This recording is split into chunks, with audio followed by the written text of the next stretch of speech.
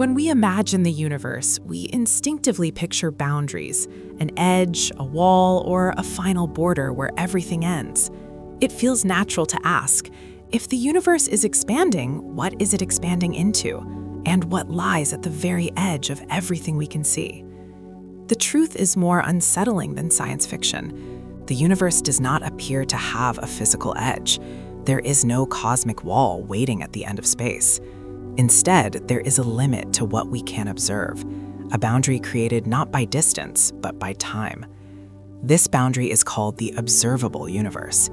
Because the universe is about 13.8 billion years old and light travels at a finite speed, we can only see objects whose light has had enough time to reach Earth. Beyond that horizon, space still exists, but its light has not yet arrived. As the universe expands, this horizon continues to move. But many regions of space are receding from us faster than light, carried away by the expansion of space itself. Their light will never reach us, no matter how long we wait. In this sense, parts of the universe are already permanently hidden. So what lies beyond the observable edge? According to modern cosmology, more universe, possibly infinite in scale, filled with galaxies much like our own. There is no evidence that space suddenly stops. Instead, it stretches onward, smooth and continuous, far beyond our cosmic horizon. Some theories go even further. In models of cosmic inflation, our universe may be just one bubble in a vast multiverse, each bubble with its own laws of physics, its own version of reality.